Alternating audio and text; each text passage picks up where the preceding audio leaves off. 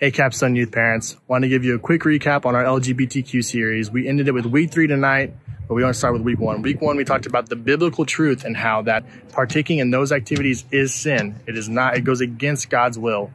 Week 2, we talked about our identity and how it is not found in those sins, but it is found in Jesus. And Pastor Paul Henderson wrapped up week 3 tonight and the series as a whole with the science behind it. And meaning that is like what the LGBTQ doesn't tell you. So we talked about how in the natural, we have consequences for those activities such as depression, anxiety, suicide, STDs. And we also talked about the biblical consequences, meaning that draws us away from God. We talked about how if you want to follow Jesus, we have to give up ourselves. We have to turn away from ourselves, which is exactly what the LGBTQ community tells you not to do. They tell you to be who you are. So talked about how that contradicts what the word says.